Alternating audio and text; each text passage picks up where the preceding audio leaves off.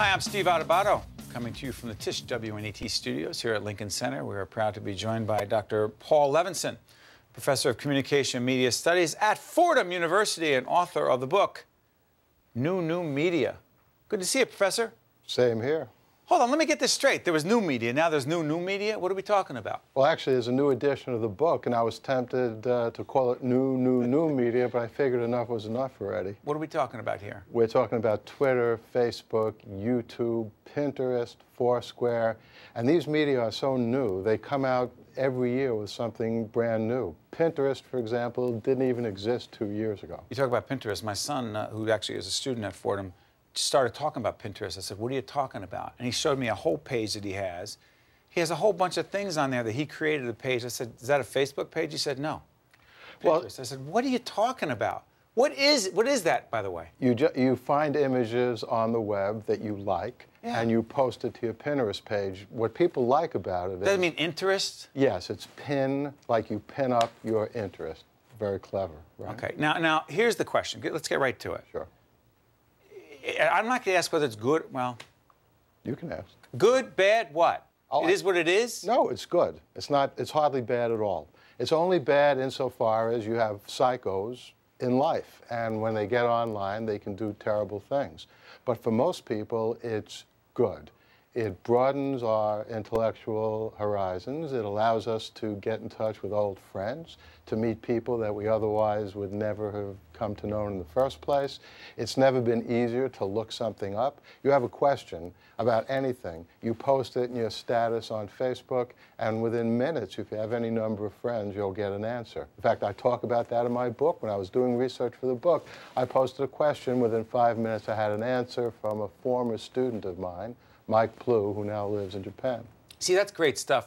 The ability to connect with people you haven't seen for a long time. Problem is, some of them you don't want to see. But that's a beautiful thing. That's a great thing. And getting pieces of information, connecting with people. Let me tell you where I have some concerns. The part of the new media, social media, that keeps us from this. The part of new media and social media that keeps us from the human connection and the dialogue that is face-to-face. You know what I'm talking about? Oh, absolutely. Face-to-face is essential. We are, after all, flesh and blood beings. But if you think about the people who are watching this, they're not seeing us in the flesh either. And the point is, communication, for the most part, whenever it exists over any distance, that is, whenever two people are not sitting next to each other, as you and I now are, is always going to be not flesh and blood. But it still gives us enormous benefits. So we can talk to someone now through Skype who may be on the other side of the world, and we can see their face, they can see our face, and we couldn't do that previously, or it would cost a fortune. But the crucial point is, none of this interferes with our option anytime we like to do things in the real physical world. And one of the things I talk about in the book is, it's not a choice of social media versus real life. The two interlock and interact. I mentioned Foursquare. It's a place where you check in and you tell people where you are. I checked in before we started the interview. A few months ago, what'd you tell people? I said I was about to do a great interview with you on your show. But who are you checking in with?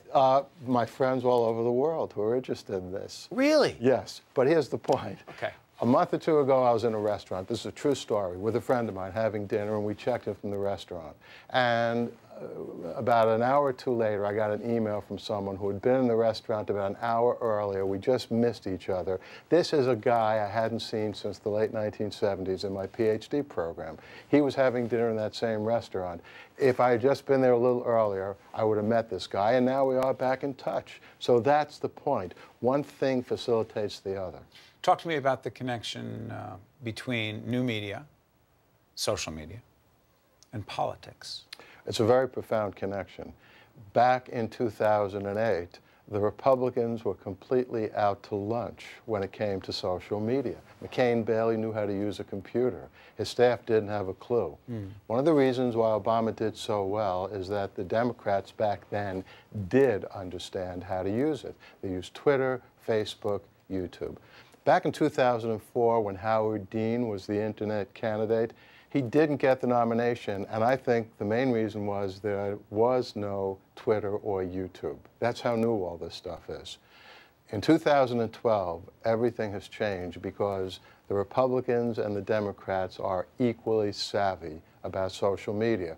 Up in Massachusetts, for example, Scott Brown knows what he's doing. Senator Scott Brown. That's right. So are you saying basically in modern media, excuse me, in modern campaigning today, you cannot really, no matter what state you are in, or you run nationally, you can't really be successful fundraising, organizing, getting people out to vote, doing what you need to do without being really good at this? Yes, and I disagree with people. You sometimes hear critics ranting and raving about there's too much money in politics.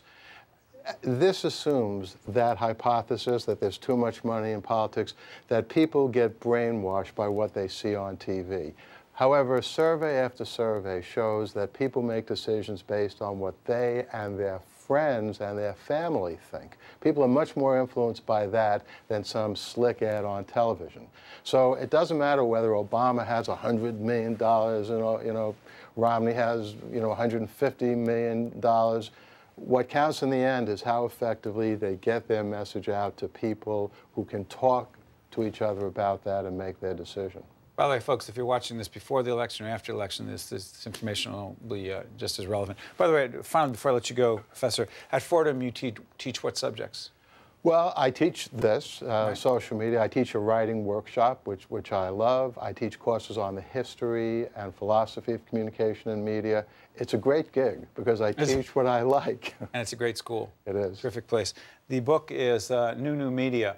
The author is Dr. Paul Levinson, and the publisher is Penguin Academics. Paul, it's great to have you with us. My pleasure. Thanks for coming in. Stay right there. This is Steve Adubato coming to you from the Tisch WNET studios right here at Lincoln Center. You can see behind me. We'll be right back right after this.